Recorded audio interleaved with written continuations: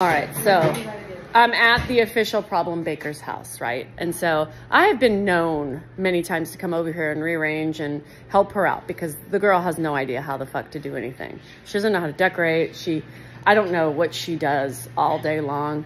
Now she cooks cookies, but other than that, like I walk in, I'm like, what's going on? Her husband greets me at the door, hey, and I was like, why are you wearing pink shorts? He's wearing pink fucking shorts, pink.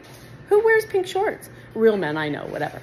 However, you know, I'm walking in her living room. I'm like, what's happening? What does this look like? This is no feng shui. And she told me there's no feng shui in making cookies. We got cookies everywhere, but we got cookies. This house smells like an edible house. Like you could, like Hansel and Gretel, the houses with gumdrops. I walk in, I'm salivating. I already feel diarrhea coming on because of all the cookies that I'm gonna have to eat. So I'm just gonna give you a sneak peek of the bitch at work. Now I'm already critiquing her because it really stresses me out. I don't like her theory, I don't like her antics, and I think she's failing as a cookie maker. I'm telling you. I won't tell you all the secrets and what I'm upset with because she might get mad at me. But it smells divine. It smells divine. She uses real ingredients, you guys. Real ingredients. There's no generic shit at all. When we use Oreos, we use Oreos. We don't use those hi-ho Cheerio low things. We use product. Real, genuine product. That's right, real butter. Everything's real. Real sugar. It's not the fake generic kind at Walmart. It is the real CNH. And the...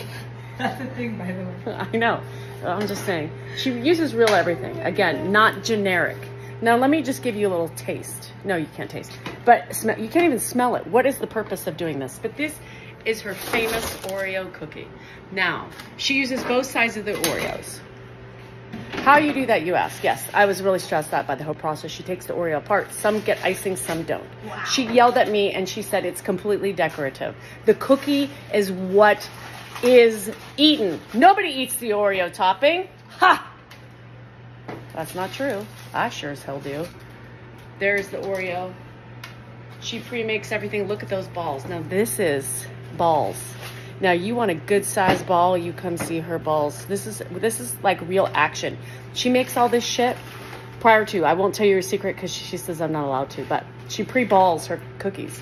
Now one of those right there, if it could be used in war. It could be used. Ukraine may need these for, you know, rockets, missiles, because those things if you got that thrown at your head, man, that is going to take you out. Look at those balls. Now, yes, some of them look misshapen, but they are all the same size. They all weigh the same amount. There is precision with cookie making. Mr. Crumble, what do you have on Problem Baker? That's all I'm going to ask you. There you have it.